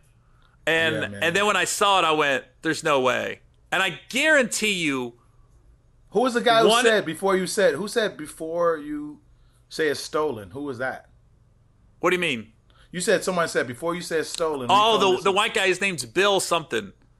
He says it like he says on the comment pages, like when they posted it a couple years ago and then they reposted it. And they on like Instagram or something, he goes, and before you guys start saying this was stolen, we did this bit in 2013 or something like that. And you know me, I'll go on the page in all caps, it's stolen. Yeah. Yeah. But the Laugh Factory will say the same thing. The Laugh Factory is like, it's not stolen. That was just a stolen joke. There's no way. And the fact that Pookie could not tell me who wrote it.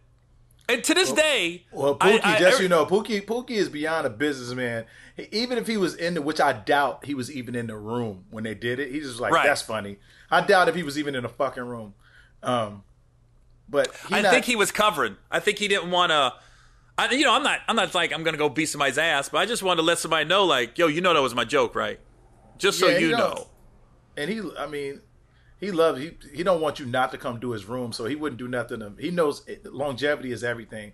So, but he has to acknowledge shit like that, because I used to call him all the time with one of the comments. I don't want to get into it because the guy's doing good now. We haven't crossed paths in a while, but I used to be like, this dude is doing my whole style. He talking about this and that, and he don't even have that. He don't even live that life. Like, this dude is married.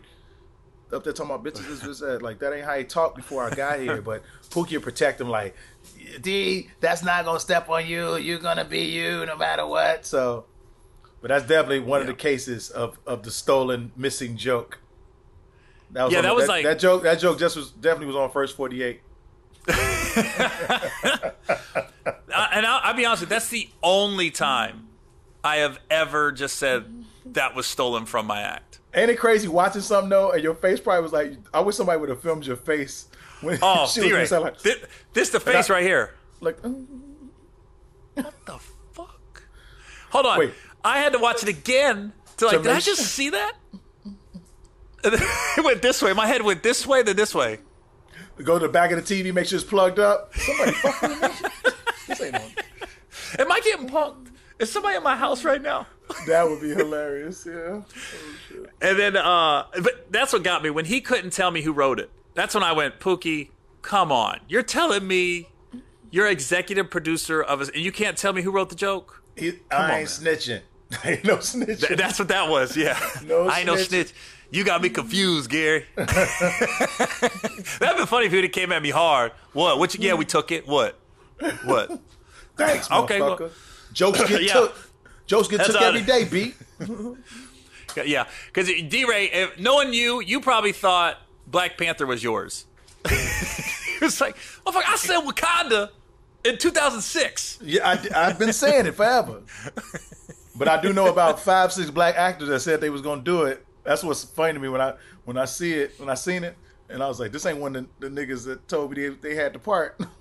Yeah. That ain't Tyrese. No, I'm kidding. Speaking of, you called me. Okay, speaking of Tyrese, that's funny. Everything you say, just this is how far we go back. Everything you say, we got a story about every name. God, you got me laughing so hard. I got need some water. No, you called me saying, "Could I stop talking about Tyrese on the internet?" You remember that? Yes. I was like, "What?" I said one thing about him, and that was it. And he called me. You better talk to your homie. Listen, talk to your homie. That's what he said. Talk to your homie. Tyrese always call you with a deep voice first. He'd be like this: "Wakey, wakey, eggs and bakey." Huh? Yeah. Talk to your what? Talk to your homie. Any issues with any comics? People always hit me up like, "You better talk to your friend." I forgot what you said though, but I was like, You called me and you said, "Hey man, could you stop talking about?" I said, "I haven't." What are you talking about? That was like a year ago. I sent a tweet out. Here's the thing. I said 2 things about Tyrese on Twitter in my life, right? And honestly, I've always liked Tyrese. I've never done anything wrong. One time he kind of fronted me at a party about it. But I said I went and saw the Transformers. I said I kept waiting for Tyrese to give the Decepticons relationship advice so they could get along with the Autobots. Is that what you wrote? That's what I said on Twitter. I said I just saw the Transformers. But why did it hit? I forgot where it hit. Was he going through it? He got mad because he didn't get mad at that tweet, I don't think. He got mad at the tweet when I said if Tyrese is such an expert at relationships, why is he divorced? That's why I got mad. Oh yeah. That hit. But it's Tyrese, man. It's this. But here's where he got me though. Here's where he got me too, man. You know, for comedian to admit he got Tyrese got me because we're at a. You know what's fucked up? Before you say this, you know the fucked up part is that if you were any other comic, I always say this. I talk about it here. Certain shit we just can't say, me and you, and it has to do with your height and your weight. You 6'2", you're 230, you too big to be. You like, if you do Michael Blackson says what the fuck he wants. He's like. Tyrese did but me bitches stupid like and they laugh about it, but when we say something I know why it's taking so fucking real, like it's like we really mean it. We not. Yeah. They say like we Charlemagne the God. We said it. Well, I think that was my issue with Tyrese was I was like when I sent the tweet out and the Transformers tweet, right, and then I was like, in my brain I was like, why is he getting upset? I'm a comic. I'm just giving him shit. I don't mean nothing personal by it. But I was like, that's what I was saying. Like, if Kev or Chris Rock or Chappelle said it, he would laugh about it. In my eyes, I looked at it like, oh, he's looking at me like I'm less than him. I don't have a right to talk about Tyrese. That's how I took it, whether I'm right or wrong. I took it as he just gets emotional, especially during that. He values like being married so much, and it was like it was a lot with that. Like I remember because he wouldn't have hit me if it didn't bother him. He wouldn't have hit me. But I forgot what I said to you. I was like, "Yo, man, you not put that tweet out no more." Yeah, you said stop talking about Tyrese, and I said, "What are you talking about? I haven't said nothing." No, I didn't say it like that. Don't say it like I hit you. Like stop talking about Tyrese, motherfucker. us the R&B niggas of the world don't like that. No, I don't know what you said. But my he got me at a party though because he hemmed me up. And he said, I said, "What's up, man?" And then I didn't know he was upset with me. So I don't know Tyrese, but, you know, he's always been cool and cordial to me. Mm-hmm. So I just came up to him. I said, "Hey, what's up, man?" And I'll never forget, he had an L.A. Dodger hat on. He was up against a column. And it wasn't a club. It was like, it was a Lala party. It was like the premiere of her TV show. This is like 9 years ago. The reality show she had. And he was up against a column. His head was down. Was it raining? Where was it raining on him? Like R&B? No, R&B we was inside. We was inside. Was he in a tub and it was raining on him? No, we was inside. But he had a Coca-Cola in his product placement. He goes, yeah, man. Sitting in a Fast and the Furious car. Then he said, nah, hey, man, I'm just real like this original formula. Oh, man. No, but he said, he just looked at me, I go, what's up, man? And I got my hand out, right? He gave me the most hesitant handshake. And I go, I looked at him like, is there a problem? And then he goes, hey, man, I'm just real. And I go, excuse me? He goes, man, I'm just real. And I go, okay. And he goes, yeah, man, you be talking about me on Twitter. And I go, no, I don't talk about you on Twitter. That motherfucker pulled out his phone and showed me the tweet. And I went, oh, I'm sorry. It was his screensaver. He was like, this ain't you. Yo, when he pulled out his phone to show me the tweet, I went, oh shit. Literally, DeRay, that's when you got to eat it. I went like this. I'm sorry. Yeah, I think man. Tyrese. I went down a little bit. I was like, Tyrese gets serious about that stuff, man. But he do the same thing. Like if you needed him, like even now after that, if you hit him up like, yo, I'm doing this, I need this, he take care of stuff. He don't even say I took care of it. He just took care of it. I hit him one day. I was like, I forgot. This had to be years and years ago. And I said, yo, how do I get a blue check on Twitter? I said, how do I get verified? He said, look at it now. While we was on the phone. I was verified. I was like, shit, all right, thanks. He's like, all right, out. That's it. No, but see, that's the thing. I hope one day I can talk to him again and just, I don't know, work it out. Because I hate the fact that we run in the same circles. Like he's, he's good. He down to work though. He'd be cool. He don't talk to Tyrese. He ain't like reaching out to nobody. He ain't being a family man. I don't even know if you ain't gonna run into him out here. I think he in Atlanta. Yeah. No, but that was it. It was just 2 tweets. It wasn't like you should have said, I'm trying to get your attention, man. I'm trying to be in a group with you, and you never listen to my music. Yeah.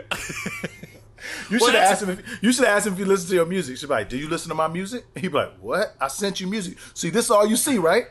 Do you see me? Did you see the tweet of me singing "Sweet Lady"? Did you see that? No, you ignore all that. All you had to do is reverse it and then walk away. Because he's not gonna go look for that tweet. I added you in everything. Did you see how much I pumped Black and Blue? Did you? That's all I did. All I did was pump Black and Blue, man. Your latest movie with Deion Taylor. Yes. You missed that. Promoted that. You missed all that. Nah, that was it. But that was funny you called me about that. I was like, dang, this is serious. DeRay calling. Hello? Yes. It's me, the comedic mediator. Yeah. We have another complaint about Gary. Oh, my God. Hold on. Pass me through to Gary. Hello. Gary. Now you got your oldest daughter's in college now? Yes. That's mind-boggling to me, man. Brooke That's mind-boggling. is in college. She's at I know, man. She's at Grambling. Well, now she's home. Everybody home, and they sent me $1,200 back. What the fuck am I gonna do with that? Was she already a freshman there, or she's gonna be a freshman? She's a sophomore now. No, she's a freshman. I'm sorry. I'm stupid. She's about to be a sophomore when they go back. Wow. So my daughter's going to A&T. She's going to North Carolina A&T. We perform down there all the time. She can't avoid us. We gonna run into her ass. Nah, that ain't gonna happen. Huh? No, that ain't gonna happen. I said she can't avoid us. Oh, at Greensboro? At A&T's homecoming? we always down there, so she needs to know all her uncles coming down there. Okay, as long as you say uncle. Oh my God, Gary. I remember Brooke, man. I remember being at your house in Chicago. Brooke is older than you. Stop. I know. One. Two, I love a little psycho. I remember her coming on stage, dog. Oh my God. Oh, that's right. She brought me on. She's changed, man. She was all about, like, my daughter was all about, like, I don't know, the arts and being in front of the camera and all that. And then she hit about 14 and that shit went away. I was like, what happened? No more? Yeah, remember she brought me on stage in Louisville in like 2012. Give it up for my daddy, Gary. Yo, so DeRay, okay, this is funny. DeRay's hosting the show. We in Louisville. My daughter's there, Kenya's there, my son's there too. And she kept saying, I want to get on stage. And you said, you want to bring your dad up? And she was like, yeah. And then she was like, what do I say? And you was telling her, just do what you want. Just say, give it up for Gary Owen. My daughter walked on stage, so DeRay goes, Gary's daughter's going to bring him up. And then my daughter took that goddamn mic and went, give it up for my dad, Gary Owen! Yeah, she was. Yeah, man. I did not expect that. I was like, Yo, your face was like, because she came out there so timid on the stage, like shuffling. That's one of those. That's one of the shows I wish we would have taped. God damn it! I wish I would have had that on tape. I might have it somewhere. I might have it somewhere. I got to check. I'm still going through stuff now, but I might have it. But that was crazy. She's give it up for Frank. She was loud. She was loud as shit. So, dear, what was the first movie you was ever in? It was a VH1 movie, right? Yeah, Played.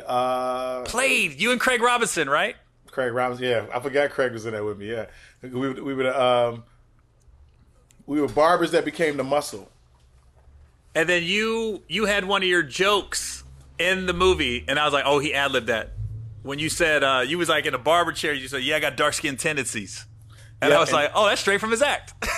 Not just that. How about that became? People say you acting dark skin after my joke. After I did my joke, stop acting. You acting light skin. Don't act light skin. And I was like, "You talking about stealing stuff, man? I see that everywhere now." I see it everywhere too, and I will say you were the first that I've ever heard say that. Oh man, that's crazy. But I'll give you credit on that one. I'm just waiting to get in the position where, like I've been doing lately, like certain jokes I made up that were. We used to do this thing called. I forgot what it's called, but at the end of our at TNT Comedy Hook, at the end, we'd all roast each other. So it's basically roasting, but we called it something on that night. Oh, snaps. We just playing snaps, and we go on stage and we. At the end of the show, we make up these jokes, and Corey Holcomb and Tony Schofield always had the best ones. But Corey Holcomb's was so unique the way he did it. He had jokes like, "Your mama, I saw your mama sucking a snowman's dick. That bitch a snowblower." And and I had never heard jokes like that. So I went home and mimicked the way that he did it, and I made up jokes that I started seeing in joke books. Like I made up the joke, "Your mama got one eye, one leg. Call that bitch IHOP." And after that, I seen that shit. I hear kids saying it. I was like, "Yo, that shit really hit." And I also did, but they were all based off that Corey Holcomb format.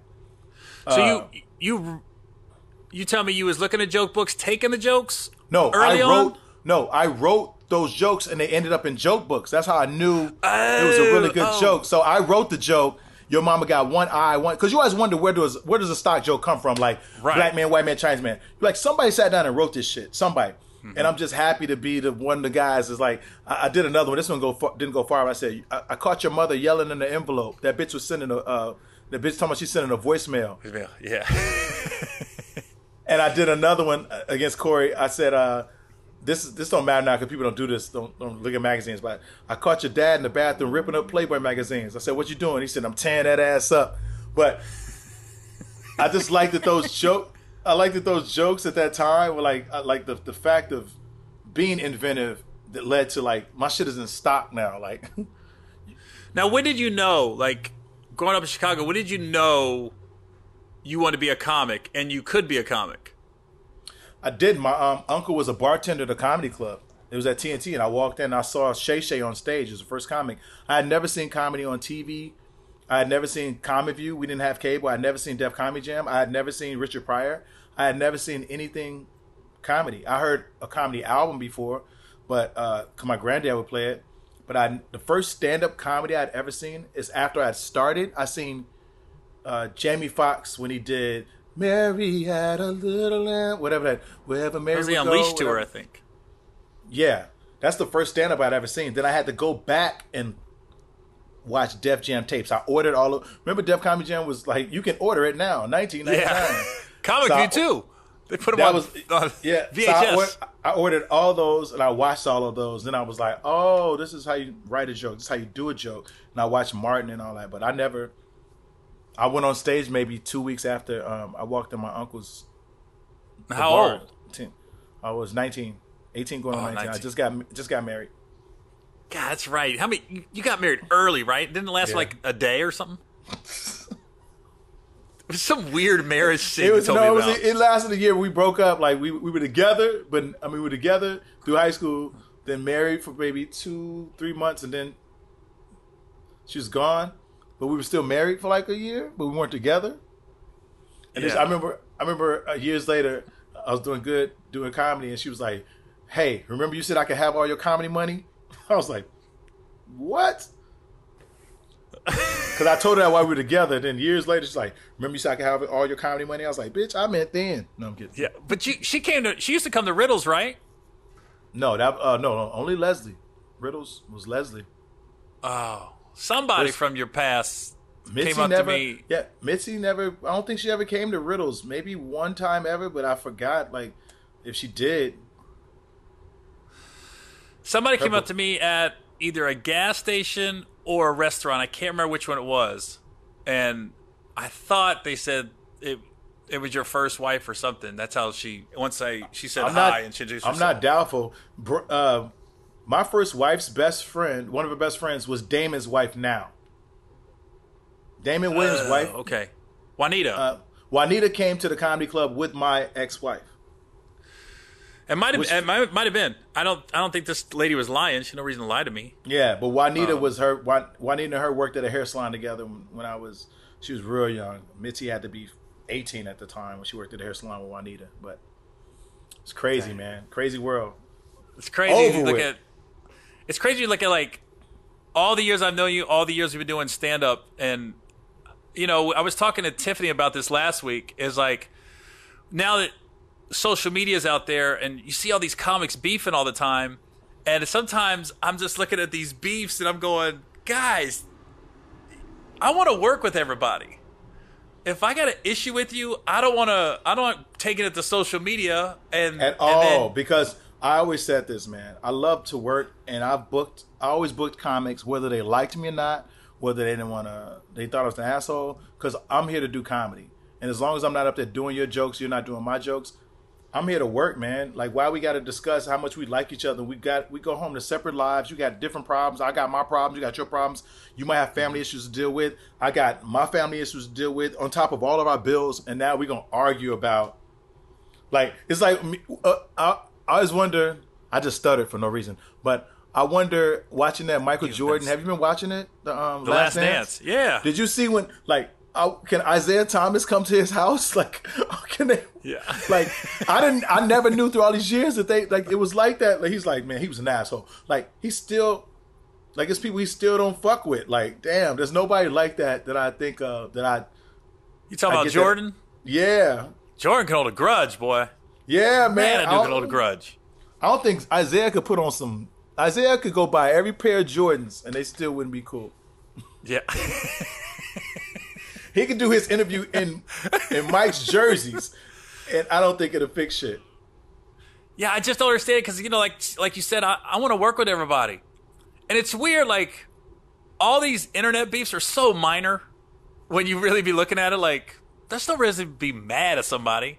Like, and I was talking to Tiff, and I go, and like Tiff said it, nobody talked about Tiffany 4 years ago.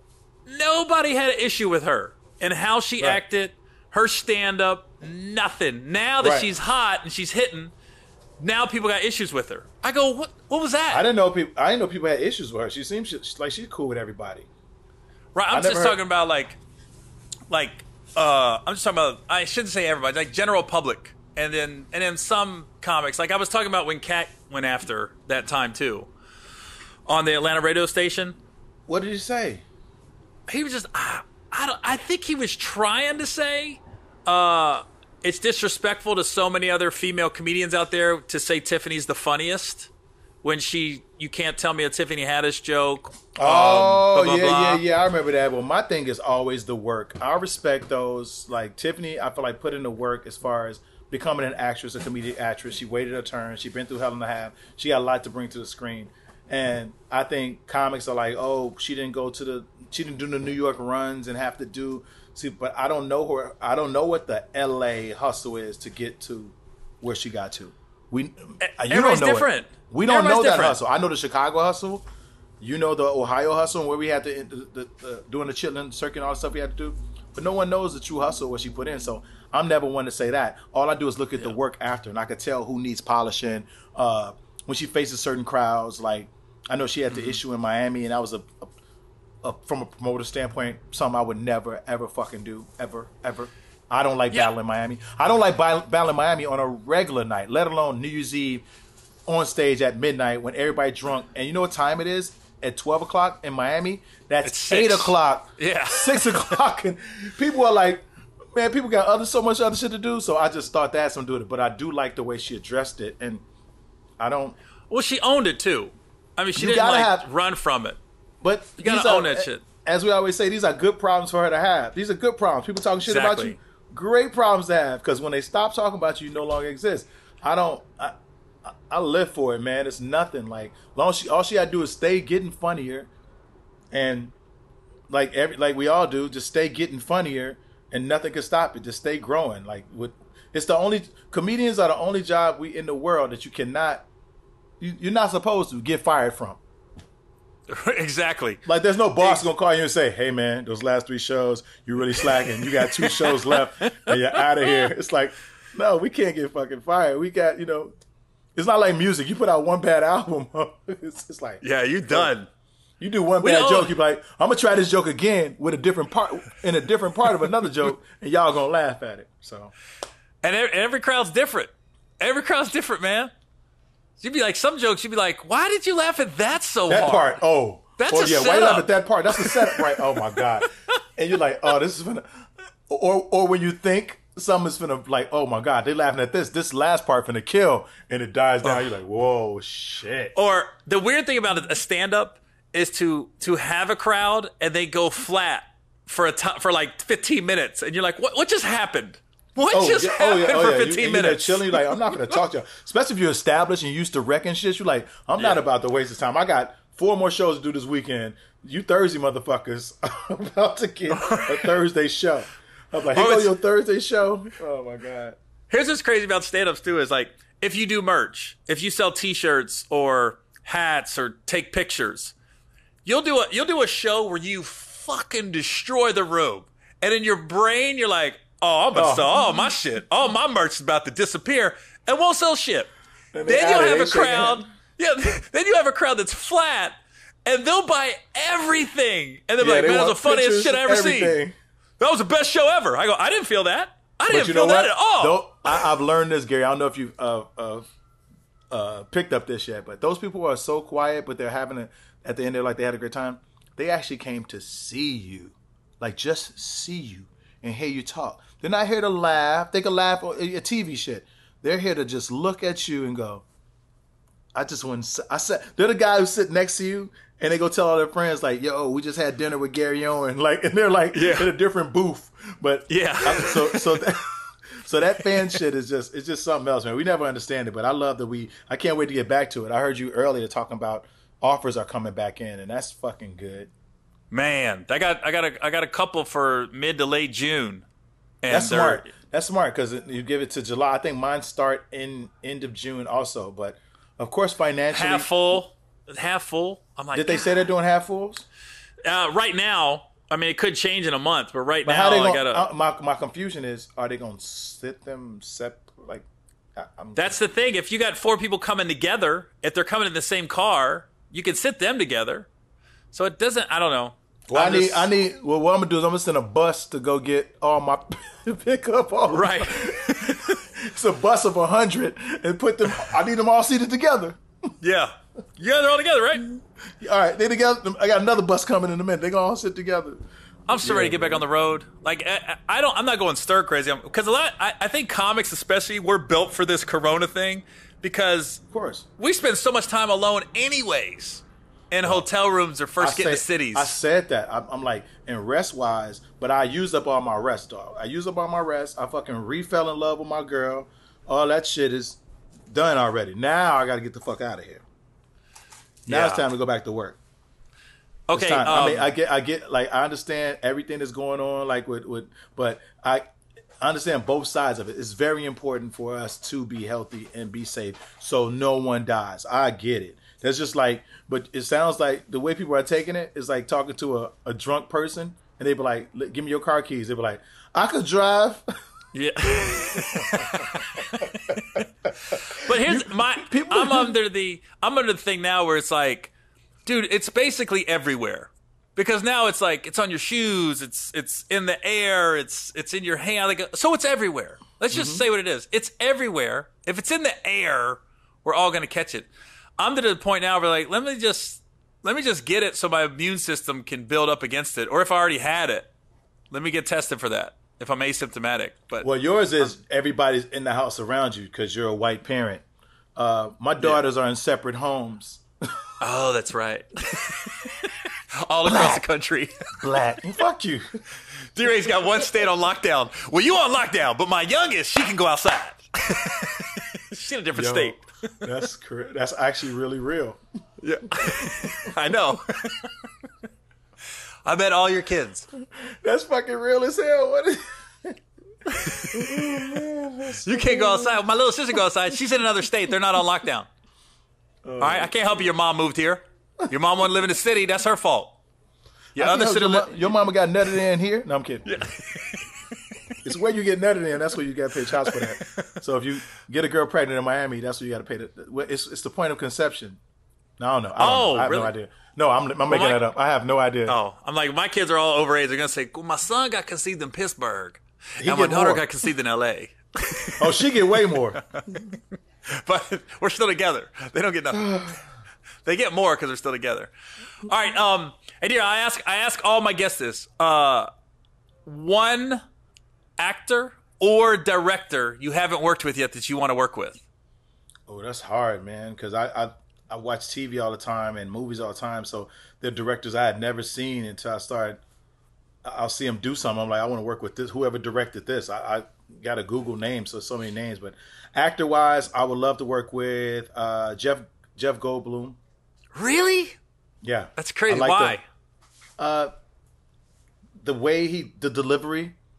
Yeah. I love a movie with Jeff Goldblum and Vince Vaughn. Yeah, Vince comedically, just riffing. I want to feel that vibe. Just going back and forth. Yeah, it's the strength of the oddities. I love working with odd actors, and Jeff Goldblum has that rant where it's like, when do I deliver? So it's like practicing in my best artwork.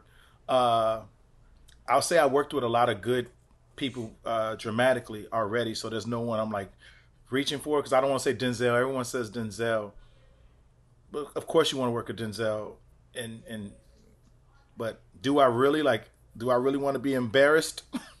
Like Denzel would be like, you almost be like a little nervous, like I don't want to fuck up my line on this one. Like, comedically, like I worked with Eddie and work with people, and you work with people like Woody Harrelson and I work with Will Ferrell, and comedically I work with everybody. And it's like, I know who I'm good around, because I know if I land on this team, I can catch the ball. They know when to throw me the ball. But I think dramatically, there's still some actors I think are too powerful, almost like super, super powerful, that I'm just not prepared for. Director-wise, of course, there's Quentin Tarantino, whom, other than everybody saying he say nigga all the time, right all the time. Yeah. I think art-wise is great. Guy Ritchie, fantastic. Spike Lee, if it's something like Deep Depth, like one of his older type movies, like a throwback type joint, like he did with his son, I love those. To see his artwork in those films, but yeah, man, I just I'm taking it as it comes. G. All right, so basically, dear, you just want to work with white people, basically. Is that how I said it? No, I didn't fucking say that. No, I'm just saying. Named off a lot of white people. No. I named people who I liked before I thought about black and white. That's what I. Oh, smart. Now I'm in the Now I'm saying I'm in the business. Of course, you wanna propel our films and make Frankenhood 2 and shit like that. Of course, I want to do those movies, and I'm in that business. But as far as wanting to work with, I love Jeff Goldblum. I like Jeff Goldblum and Vince Vaughn. Actually, I think I fell in love with both of the characters in Jurassic Park, and that's why I was like, I wish they could put me in this some kind of way, When Vince Vaughn is walking through Jurassic Park and he says, Laura, something like that, and someone just yelling for the girl, Laura, and then someone says, no, that's Jeff Goldblum. But yeah. Vince was in it too, though. Vince was in one of them. Not the first one. Yeah, I think he was in the second one. I think I'm almost sure Vince Vaughn was in one of those, because I remember him getting chased.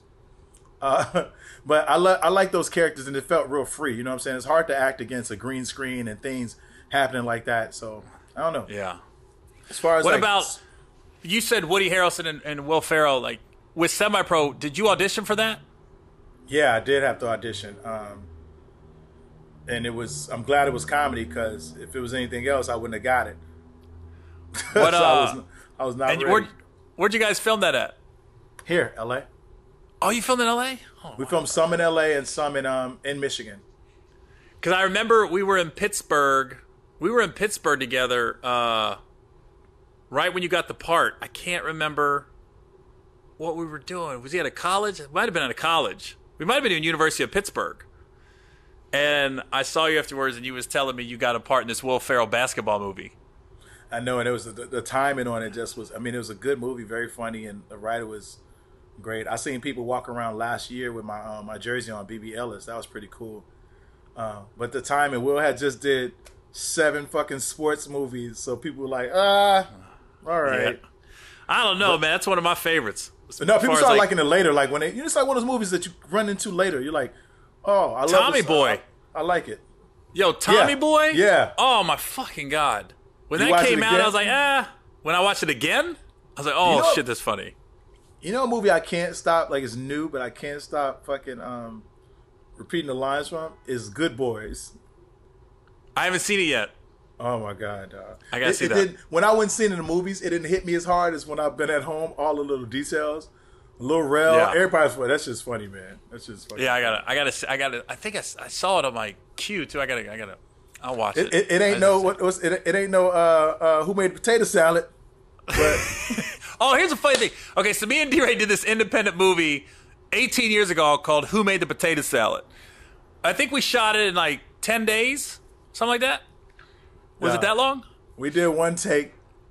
Yes, it was that long. It was a short ass fucking shoot, maybe 10.5 days. We did one take where I'm light skinned on one part of it and I'm dark on the other, because I had stood outside all day and I got tanned as the movie was filming. We filmed in the warehouse in Pasadena. Yes, I remember having to get the rat traps for my room. Oh yeah, and then here's what's crazy. You know they were shooting a porno on the other side of that warehouse. Right, yeah. And I tried to sneak over there. I heard we're making a movie called Who Made the Potato Salad. One side of the warehouse, and on the other side they're doing a porno. The other side they're making Who Making the Macaroni.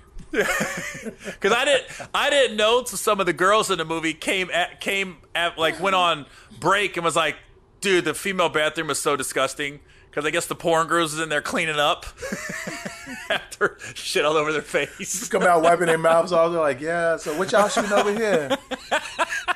What y'all shooting over here? Okay. Is that by Vivid? Is that Vivid? That shit wasn't no Vivid. That wasn't no Vivid set over there. That shit was fucking vibrant. I don't know what that shit was. Have you ever had a audition or been on set and just dropped your line? Just was like, yo, what the fuck? Yes. I forgot. I blanked out a lot of times, especially if you're going real good. I usually blank out after a compliment, like, that take was good. The next one I'm like, fuck, man, yeah, hell yeah. Especially doing, it just happened to me on Snowfall, like, because the director, she's very, she was just deep on really getting the action of the scene, and I had just got shot, and I come in after getting shot, and my character's very quiet, so I'm not used to having to make much noise, let alone fucking talk. So I get shot, and they're putting alcohol on me, and when they put alcohol on me, all I give is I'm trying to keep it hood. I'm like, and she's like, so I'm going so I could remember my lines. I don't want to scream so I forget them, because every time I scream, I was like, fuck. I couldn't remember. After screaming, I couldn't remember what to say. So I started going, I think there was some motherfuckers down at the... And she was like, I need to scream. I'm like, oh, I'm never going to get the fucking lines out. So I just cut out the fucking first line. But yeah, man, I've had some dead moments, man. I've had some moments where it's just like, just straight up out of it. I've never dropped anything on set, but I've dropped some auditions. Man, I've had some brutal ones. I don't think I'm a good auditioner. Same. I've had auditions so bad, when I walked out the room, I knocked back on. I was like, did my brother just leave out of here? I was like, he always does this. Let me do it again. and they're cracking up. They're like, all right, come in. I tried that technique twice. Once they were like, oh, it's okay, we're good, thank you. And the other time they're like, no, you can read again. That was Robbie Reed. She was like, you can read again. But for the most part, I've had some brutal auditions. Fuck. Coco. It's Coco's birthday party tonight. Oh, happy birthday, Coco! Gary says, happy birthday, babe. She can show her face. She's allowed to put her face in real quick. Say, pop your face in right quick. Say hi. I don't look crazy. You don't look crazy. I'll say hi if you give me some money. He said, say hi if you give her some money. One more. Say hi. It's down here. Hi. Whoa, she does look fucked up. I'm just kidding. Oh, he said, whoa, she does look fucked up.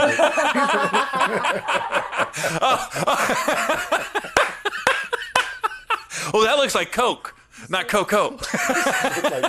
looks like Coke, not Coco. She gonna beat your ass when she see you, Gary. No, she box all the time. She gonna whoop that ass. It'd be her and Tyrese just beating the shit out of you. Sweet lady, would you be my... Tyrese is mad at him. This is why you get in trouble. This is why you get in trouble, because you laugh so hard at the shit you did. No, you laugh so hard at the shit you did that it don't be as bad. Like, it'd be funny, but not as bad. You be like, you're like, oh, the motherfucker, you really... That's how you feel for real, motherfucker? Sorry about that. All right, man. I don't want to hold you up. I didn't realize it was Coco's birthday, but No, I'm glad. Thanks for having me. This is her present. Me doing your podcast is her gift. Oh yeah. All right, man. Well, look, man. I will see you when this is over. I'll see you on the road. Next time I get on a flight, I'm not gonna look at the flight attendants the same, or if a woman sits next to me. What was the line? This is how you know if they're mine or not. When you sit down, do this, like the Freddy fingers, and if they do it back, they want it. So do this. Just do this. It's a reverse wave. And if they do it back, that means they want it. Just do it. Don't ask no questions. Just do it. I want to see how it goes. What the lady say, though? Remind me what the lady said? When those fingers are done or something? What'd she say? If you're not going to use those fingers for eating, you can put them in me. Okay. I'm going to use that on stage. I'm going to give you full credit. Let me tell you what DeRay Davis told me. True shit. All right, brother. I'll talk to you later, man. Love you. All right, I will see you when this is over, man. I finally made it. I did Gary's podcast. Yeah, fucker. Oh, I'm still on. Oh, shit. Oh.